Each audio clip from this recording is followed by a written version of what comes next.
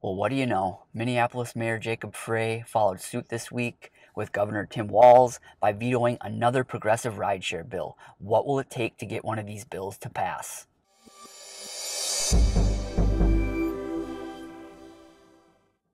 So here in Minnesota, we're trying to get similar protections and pricing as Washington State. A few years ago, Seattle approved a very progressive bill for rideshare drivers, which included higher pay and also protections.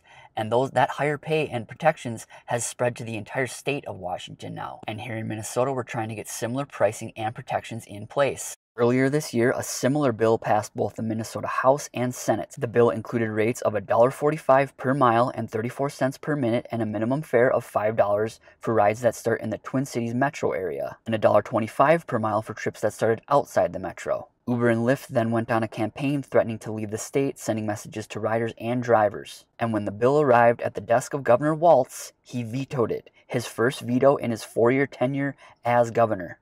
So the legislature did all the work to get the bill passed, and then when it arrived at the governor's desk, he vetoed it because of pressure from Uber and Lyft threatening to leave the state. And plain and simple, these are only tactics. They will not leave the state. They will raise prices and passengers will foot that bill, but they will not leave the state. So then the next step here in Minnesota, the city of Minneapolis passed another progressive bill recently. The bill included rates of $1.40 per mile and 51 cents per minute, and again a minimum fare of $5 within the city of Minneapolis. It then went to Mayor Frey's desk, and he vetoed it just like Walz had previously. And this isn't the end of that Minneapolis bill. There is still hope. There is one last chance for the council to override the veto. If 9 yay votes, there's 13 members. If 9 of them, 2/3 vote yay, then this bill will be passed and the veto will be overridden. Again, the threats from Uber and Lyft got to both Walz and Frey. They had no backbone in these situations. Walz and Frey both have talked about committees and needing more time to iron out the details of these bills, as if the legislators that proposed and got these bills passed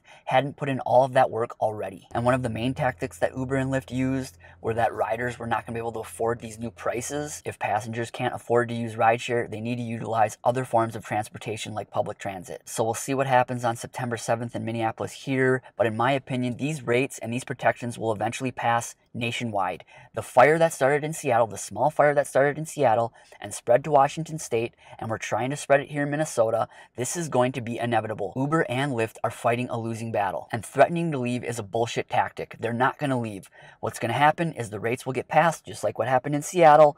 The prices will go up. Passengers will foot the bill. Yes, ride requests may decrease in the short term after these rates are passed, but drivers are going to be getting paid so much better that it shouldn't matter. We're getting paid more for our time. And over the long term, as they always have in rideshare, things will even out. But what do all of you think? What do you think of our leaders here in Minnesota not having the spine to pass some of these bills? Leave a comment below and let us know. Again, we'll see what happens on September 7th here, and I'll be back with an update video after that vote.